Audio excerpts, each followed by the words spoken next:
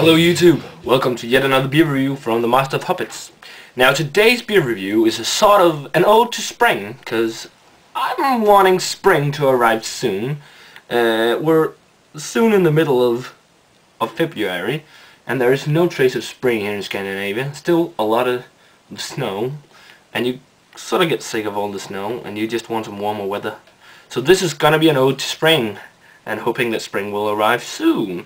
I'm going to review the Cantillon 100% Kriek Lambic, or Kriek 100% Lambic. Cantillon is one of the most original Lambic breweries in the world. They're out of Brussels in Belgium, and they've been brewing beer since 1900. And they only brew lambics.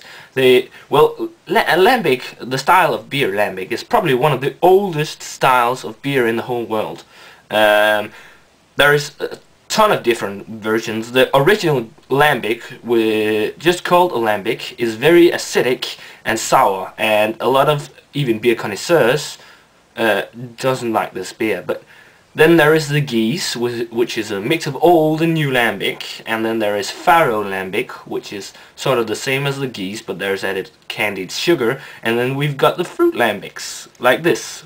The Kriek means cherry, and this is brewed with cherries. This is probably one of the best lambics, the Kriek lambic, and I've been wanting to try this for a while, and it should be quite good. Very acidic, very strong flavor of cherries, and should be quite sweet as well, but should be quite good. Also, the special thing about lambic beers are that they are spontaneously fermented. They use spontaneous fermentation, and what is spontaneous fermentation? It is just that at the brewery, at the Cantillon Brewery, it's like a museum if you ever go there. I haven't been there, but I've seen the website and pictures online. It's almost like an old museum or something like that. What they do, what spontaneous fermentation is, it's wild yeast they use. They simply just, under the brewing process, when the yeast needs to be added to the wort, they just open the windows at the brewery and just let wild yeast flowing to the brewing vessels, and that is quite interesting. And yeah, as I said, one of the oldest breweries in the world, but this one should be very good. And it's 5% alcohol by volume, so not a heavy beer. Lambics usually aren't. And looking forward to try it. I'm going to be using, sorry, I don't have a cold. That was just some snot. I'm sorry. I'm going to use this. It's actually a Pilsner glass, but I don't really have a flute that's not broken. I had some flute glasses, like champagne glasses I could have used, but this is a bit bigger as well. So that's what I'm going to use. Oh, what? What? There is a cork in here. Didn't know that. Okay, check that out, guys. There's a cork in here as well. That's pretty cool. Okay, as you see here on the cap, oh, smells really sour. There's a lot of dead yeast, and that's because of the spontaneous fermentation. That's just leftovers. But I try and get this open fairly quickly, not like the last review of the Mikkeller It's Alive. That took some time. But this beer should be really, really good. And I'm looking forward to trying it. Never had a beer with it. Cork and a cap. That's a pretty cool cork. It's real cork. It's not like the Mikkeller one where it's like a fake one. Wow, that smells really, really good.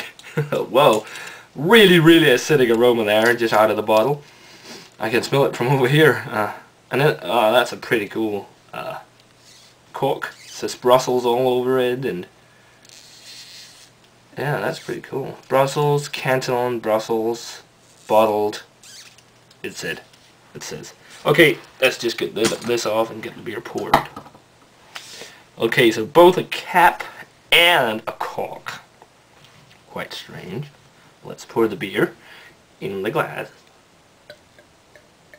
Nice pink reddish color as you would have imagined, since it's a cherry lambic. Serving temperatures, they say around 12 to 14 degrees. This is probably only 10, so I might have to warm it up a bit as well.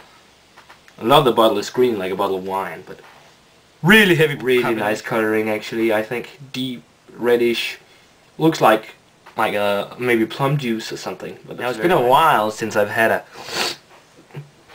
Kriek lambic, so this is going to be quite interesting. One of the better Kriek lambics out there. Let's check the aroma. Very acidic aroma, very acidic. Maybe some orange. No, not orange. What's it called? Grapefruit. And of course the cherries are definitely there. But aroma-wise, it's a lot like a wine, but a wine that is like a dessert wine, maybe. A wine that is more, what can you say, more sour, of course, but a lot like wine. I get some like wood, like oak as well. That must be because they're aged in oak vats or oak. They're aged in oak, yeah. But it smells really nice. Very hazy pink color. I just love that color, even though it's quite cherry. Flavor.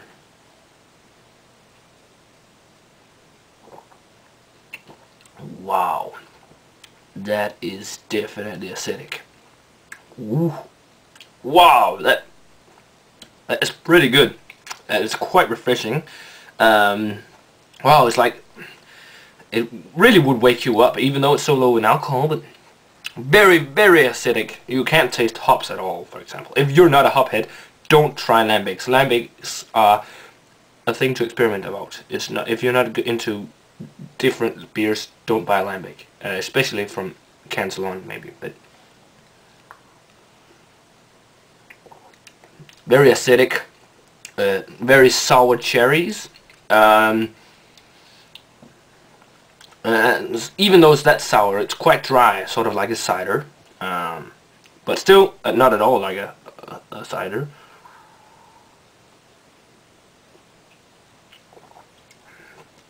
But it's very acidic, very sour, but very, very smooth, actually. And also I get vinegar. But these cherries are quite nice in here. But it is very interesting, this beer. If you are not into like Cantillon and fruity beers, and you wouldn't like this. I've been drinking lambics for quite a while, and they are very different. I knew that, so I knew what to expect. But a lot of people wouldn't know what to expect in a beer like this. That's good. So they probably wouldn't like it because it's so sour. It's like, you know, like those extremely sour candies you bought as a kid that would just make your mouth turn inwards, right? Sort of like that, just in liquid form. And I think it's pretty darn good this year. Probably one of the best Kriek lambics I've had. See, now if you would compare this to Samuel Adams Cranberry Lambic. Samuel Adams Cranberry Lambic should just go home. I had that not too long ago, and that was just very bad. I like a lot of Samuel Adams beer, no doubt about that, but that was not the best try. That and the Coastal, I got the Winter Verity pack. That and the Coastal Wheat were really bad, but the Holiday Porter and Old Fezziwig were great. But this quite good Kriek, Cantillon Kriek Lambic. But very heavy carbonation and very sour and acidic. Also overripe fruits in the back of your palate, and it's not yeasty at all, but it is such a different type of beer that it's hard to describe to people who have never had a lambic before. But it's almost like vinegar and very acidic. But you guys should check it out. If you are into Belgian beer, you should check it out. If you're not into Belgian beer, you might want to steer around this, because it is very sour, very acidic, but I like it a lot. So rating wise, I'm actually going to rate this, I think a 93. One of probably the best lambic I've had, or not lambic, but Kriek lambic I've had. 10 times better than the Lindemans Kriek lambic, which I had. Oh, but that's very good as well, but this one's better. very sour, very acidic.